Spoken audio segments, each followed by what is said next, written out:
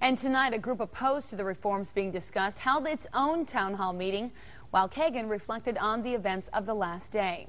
Fox 11's Robert Hornacek has our balanced coverage.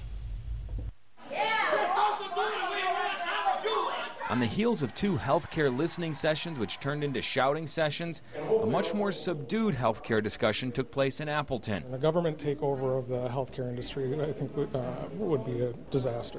The event was organized by Jim Steinecke of the Fox Valley Initiative. That's the same group that organized two Tea Party protests in Appleton. The group and much of the discussion at the event was opposed to most of the reforms being discussed in Washington. We don't believe that the government should take an active role in the free market system. Steinecke attended both of Kagan's events, and while this event was orderly, he says he understands the frustration some people have. People are rightfully angry, they're frustrated, and they're scared. People are very concerned and very frightened about what they don't understand, so it's only natural that they might become angry. Meanwhile, Kagan told Fox 11 he was impressed with the turnout at his events. He says he hopes people know that even if they disagree with him, he is listening. You know, at times it felt like a Packer game or a high school football game, but you know, people have very strong passions in Northeast Wisconsin. I understand what that's like, and I look forward to taking their views back to Washington and deliver it with the same fervor that was delivered to me.